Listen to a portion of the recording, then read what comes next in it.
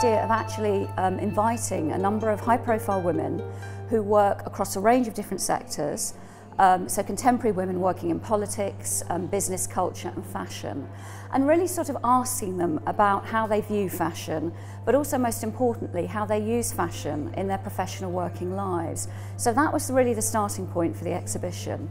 And then really to set the exhibition in a much broader historical context, we've created a very immersive timeline at the centre of the exhibition that really sort of looks back through history, looks at images of powerful women through history and how they use dress to express power and authority and status.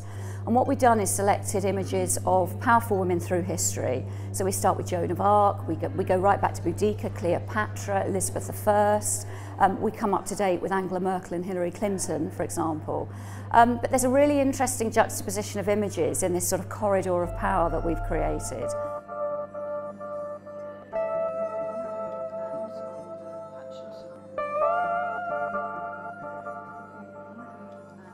This is where we start our timeline, historical timeline in the exhibition. And we very deliberately decided to start with the corset and the constraint of the corset really, sort of from about 1850 onwards. It was very much used as an undergarment to create the sort of what was the fashionable hourglass silhouette. So what we wanted to show through the corsets that we've selected is the fact that, you know, subtle changes like the corset becoming front fastening rather than back fastening, which meant you could get dressed by yourself.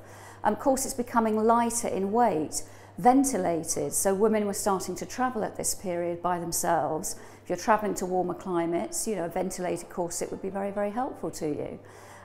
You know, corsets became smaller, lighter, and then gradually, as we show through the timeline, we come to the development, the patent really for the first bra, which was developed in 1914 by an American woman called Mary Phelps Jacob. And there, most interestingly, the bra was developed to almost sort of flatten the breasts rather than emphasise them, which the corset, you know, was doing exactly the opposite.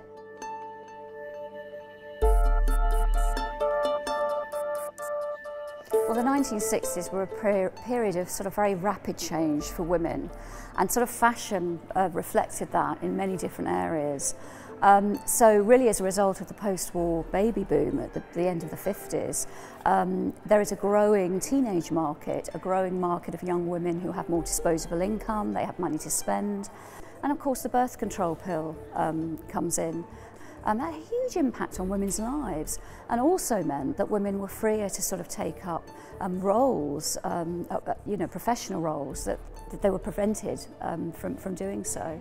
So the 1960s, I think, you know, particularly had a huge impact on women's changing roles, and fashion was responding to that in many different ways.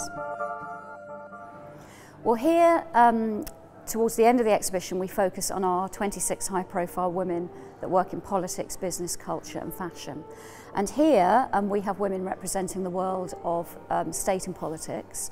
And there's some really, I mean, we've ranged very sort of wide to include as many different women as we can working in different sectors. So, for example, here we have Princess Charlene of Monaco.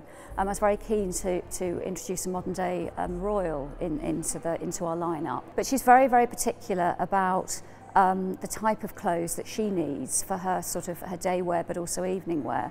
And here we have an evening gown and a sort of typical sort of day wear for the princess. But then next to her is a complete contrast, Camilla Batman-Hellige, who is director of the charity Kids Company here in the UK.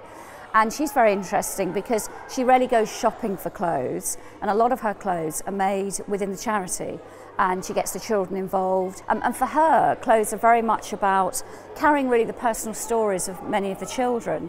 And I think there's a very, very positive message that's coming back from all of the women that feature in the exhibition. And that is very much about, it's not about power dressing anymore, but now there's a shift really towards women feeling freer, having more choice, but feeling freer to dress as they want to dress. You know, being able to wear bold colour and pattern into a work environment. One of our women, Genevieve Bell, who's the Vice President of Intel in the US, and she says, when I walk into a room, I'm acutely aware that as a woman, and one of the few women working in the technology field, you know, I immediately stand out. But she said there's no point in dressing to fit in. So she will typically adopt trousers or a skirt and then team that with a boldly patterned jacket. And one of our women, I think, summed up really the spirit of the exhibition perfectly when she said, you know, if I'm feeling good in what I'm wearing and I'm wearing something that gives me confidence, I can actually forget about what I'm wearing and just get on with the job in hand, which I think is the message that I hope the exhibition is communicating, that women feel free to wear what they want to wear within their working environments.